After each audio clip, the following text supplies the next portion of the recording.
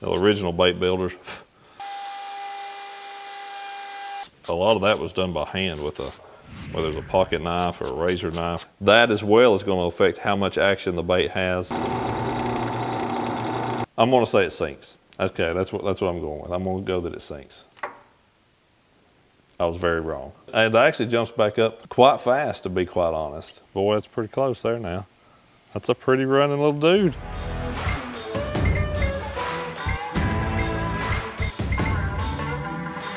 Hey everybody, welcome back to the channel. We are here and going through building a crankbait. This is part 2. If you've not seen part 1 yet, back up and watch that. And that really shows you how to get to this point right here, where we've got a blank. We've got a body shaped out how we want it. We've got it sanded down. We've got it routed. We've got us a bait to start with, okay? We've got our base.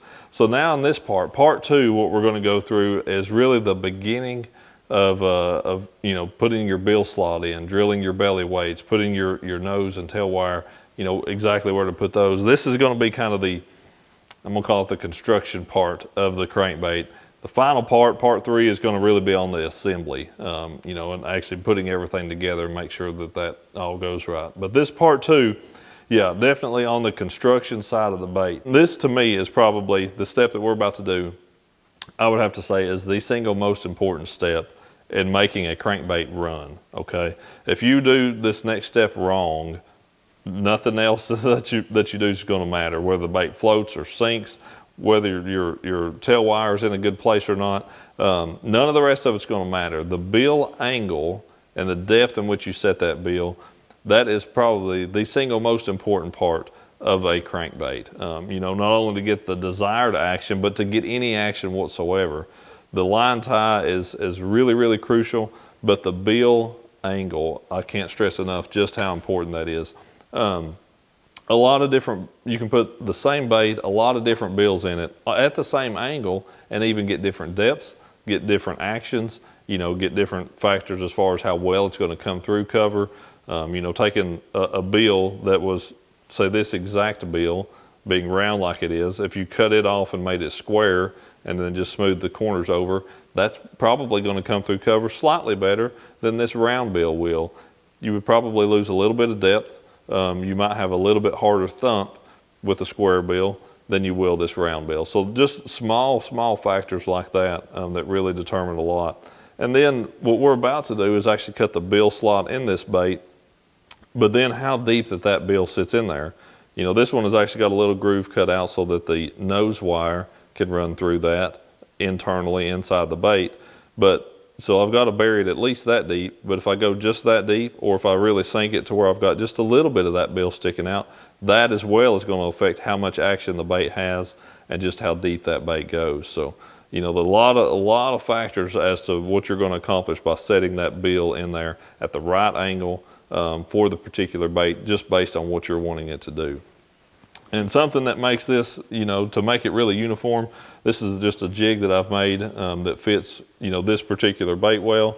This one is kind of a uniform one. It's something that I can put a few different bodies in, but it does have a really good angle for this bait, you know, to fit in there and to work with. So that jig, it makes it really handy. I can just fly through these baits. I can cut those bill slots really quick and, you know, be able to make that bait uniform for one, make them, several of them similar, but know that it's going to be something that's going to run. All right, goggles on, ear protection on after that. This is Ott Defo, the crankbait guy. So I'm gonna go ahead, I'm gonna cut this slot. I'm gonna cut it in there a little ways, and then I'm gonna pull it back out and actually check the depth with that bill that I've got to see if it's where I want. If not, I'll go just a little bit deeper until I get it kind of the way I just like the way it looks.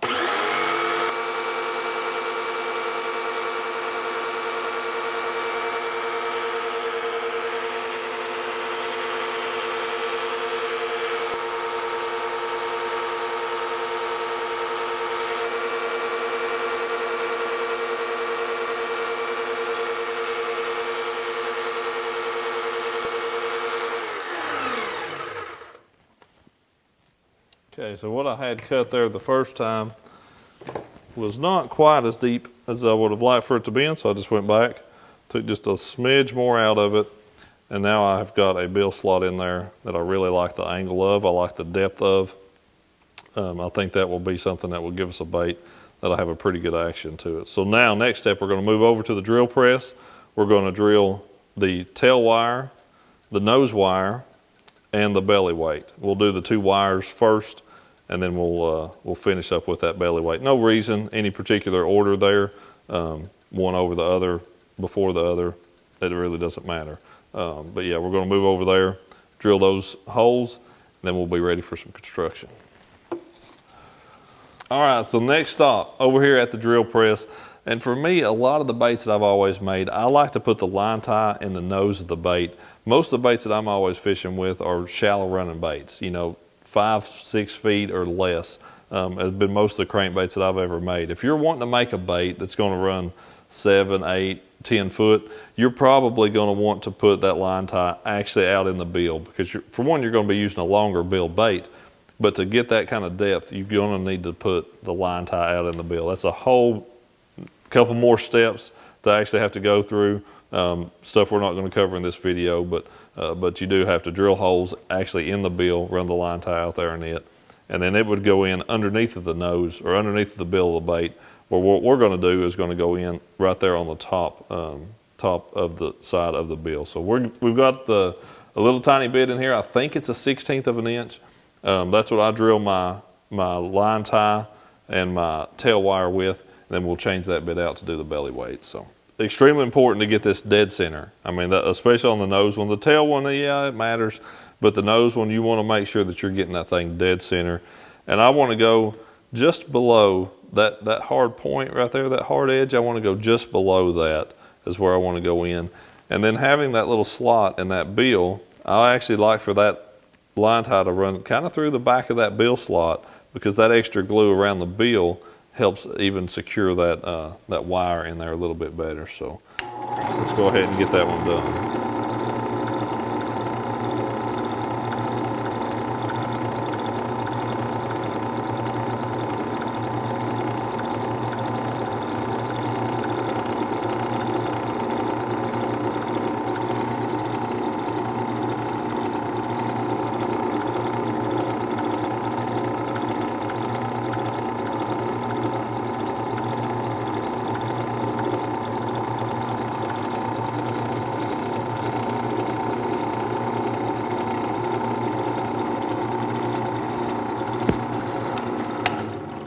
Okay, so we've got those both drilled. I actually even missed the bill slot a little bit, but the glue I'll use is so thin, it'll run through that wood being as porous as it is and make contact with that in there. But really important, I hit that one really good, right, you know, really, really close to center.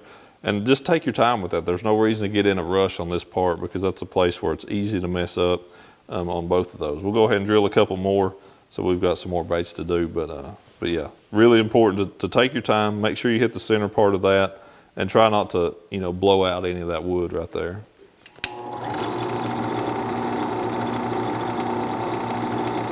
That one's not got much room to mess up there.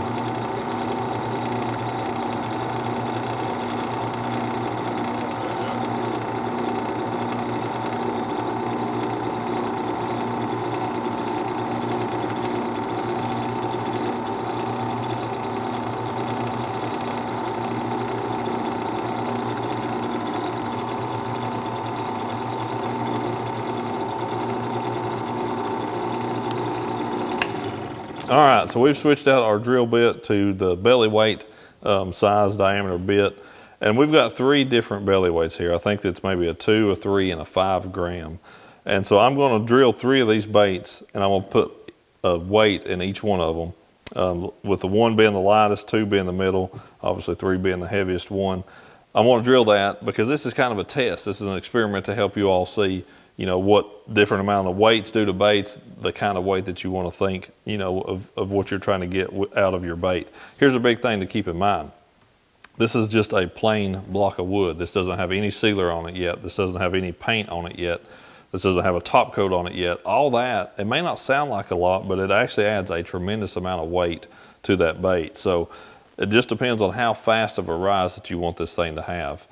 you know, basically everybody wants their crankbait at least to float some. You know, I mean, working with balsa, if you try to design one to suspend, some are going to sink, some are going to float, and very few may actually suspend. So you always want to err on the side of that bait floating, because you may get a more dense piece of wood that will actually cause that bait to suspend or possibly even sink if you're right on that verge of floating. So we're gonna want to have a finished product of what we're testing right here with just bare materials that's going to rise pretty decent. If it doesn't rise, you know, at a fairly decent rate without any of those other top layers of paint and everything on it, once we're done, it's going to be a sinking bait, no question about it.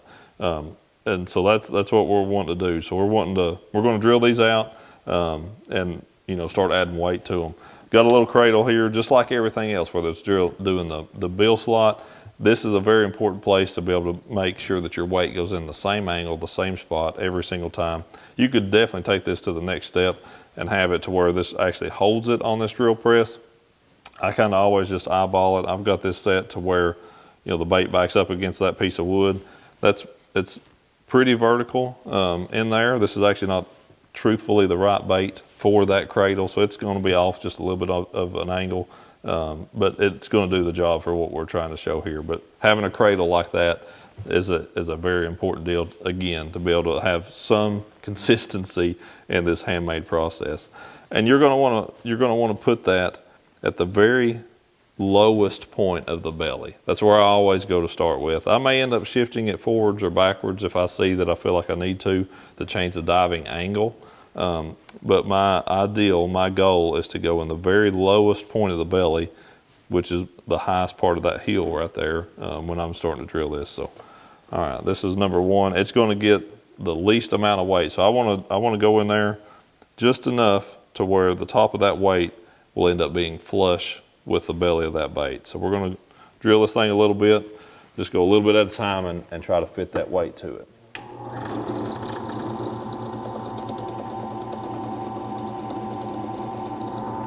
Look over here on the side, try to make sure that I'm right in the dead center of this bait.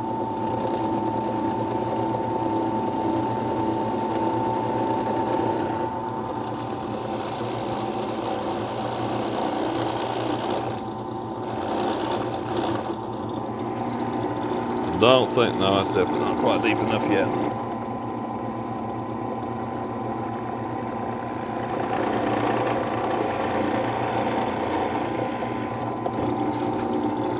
Let's see what we've got.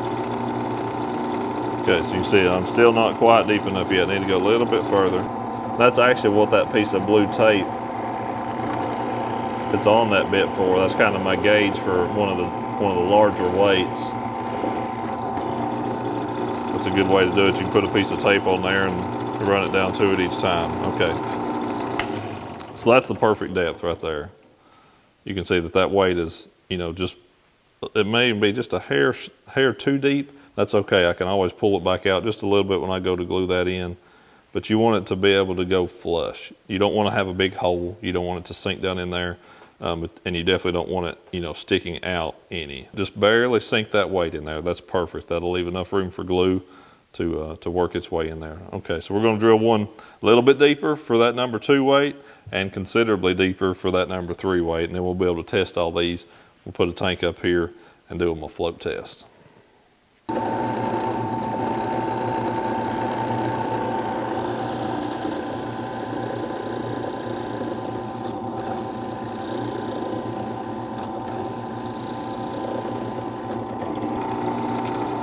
Hit number 2 right on the money first try. All right, let's see. Is weight number 3, will it even? It'll fit in the bait, but just barely.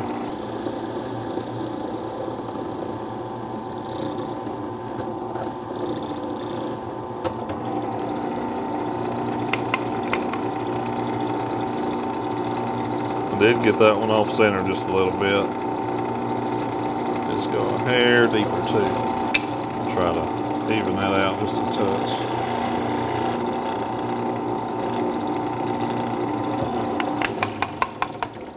All right. Okay, that one fits in there good too. So now we need to take and just knock that little bit of fuzz off around the edges of that with our sanding block, just to kind of clean that up some. And then we'll test all these out. We're not even going to glue them in, because I want to do all the gluing together. We're just going to do this as a test run just to see where we're at on flotation. And here's another big thing on crankbait building, just to make a really clean finished product. I never paint my baits myself. I've got a buddy of mine, Biggs, the guy I fish with a lot. He does all my painting for me. To make a really clean bait, the best way to do it is to actually put the weight in, and you can have cut your bill slots. You don't have to at this point. You can do your order of stuff a little bit different. But to make a really clean bait, you want to put the weight in. Don't do your line ties. Don't do your bill. Paint the bait. You seal it. You paint it. You do all that stuff, except your very final top coat. Okay, and then you go back. You put your wires in. You put your bill in. You do that, and then you put your very, very final top coat on it. That makes for a really clean bait. If you do kind of follow this procedure I'm doing, it'll make a fish catching bait that'll catch just as many as anything else out there, because I'm going to have it completely assembled. Then to paint it, you would need to tape the bill off. You'd want to seal the bait, and then you'd want to go through that painting process. So you're going to end up with a little bit of paint on the bill. It does give you something to hold on to work with. Man, it's not a wrong way to do it. It's just a little bit cleaner if you build the bait, put the weight in it, and then wait to cut your bill slot in until you're completely done. So just something to think about there. All right, we've got them. We're going to put some weight. We're going to put these weights. Let's set them in them, and then we're going to bring this tub of water over here and see where we're at on buoyancy. Am I close on that? Buoyancy, somewhere in there. It's a B word that means how fast it rises. About 68. It's about what it feels like. Colder water is more dense and it'll float faster in colder water. Okay. That's enough water in there to see what we need to see. So what do y'all think? You think number 3 is going to sink? I'm kind of curious as to if 3 is even going to float at all. And again, this is something that I'm doing as a test to help you all understand what goes into the process of building a crankbait. You don't want to water test every bait. Once you've got, you're working with this pattern, with that size wood, you've done this part, you don't need to test every single one of them. You just need to know this is the weight that fits for this bait, for what I'm trying to get it to do. So this isn't something that you would do every single time. This is just a step to say, okay, this was the right size weight for that bait, for what we're doing. All right, number 3, heaviest weight.